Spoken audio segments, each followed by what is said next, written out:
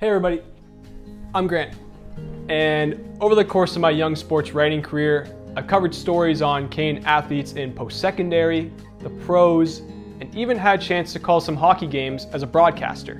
But lately, my focus has been on writing a different story, and now I'm happy to share that I'm self-publishing my first ever children's picture book called My Friend the MarshMallow Man. Well, let's talk about the story itself. It's about a child that is going to camp, but is very nervous and is worried about making new friends. He brings along his favorite toy spaceship.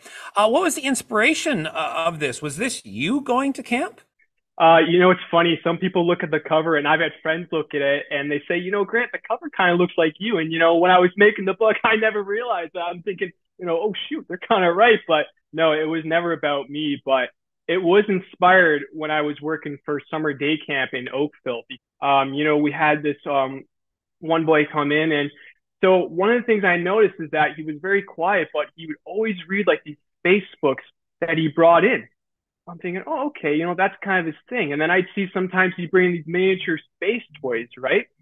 So that's where the inspiration came for, having the toy spaceship with the boy in the story. Now, you raised over $4,000 via Kickstarter. The funds via Kickstarter, what did they go towards? A lot of the money raised, was mostly for pre-orders, right? So it was mostly pre-order sales because the book was already made. In fact, it was printing as we were, doing the campaign. So that was the really cool part about it. The one thing about self-publishing, I say, is different from traditional. Self-publishing, a lot of it comes from the upfront cost.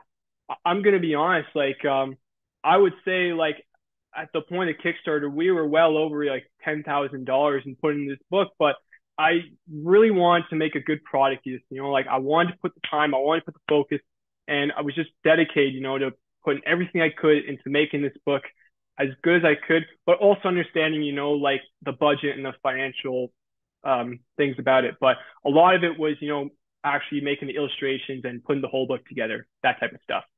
All right. Well, this book is already out, but Grant, I got to ask you at this point, you're a children's author, so what's next? Oh boy, I keep having friends and, people that buy my book that ask the same question, it's like, oh, when's the second book coming out? It's like, hold on, this book took 2.5 years to even get to this point, right? So, it's like, I'm still focusing, trying to get this book out to the public, right? But I would say that if I do a second story, I really want it to be worth my time. I really want it to be worth it when, kids pick it up or parents look at it. I want it to be a really good story and a really good book. So if that time ever does come, I would love the chance to do a second book, but I would have to have as much commitment as I had with the first book in order to do so.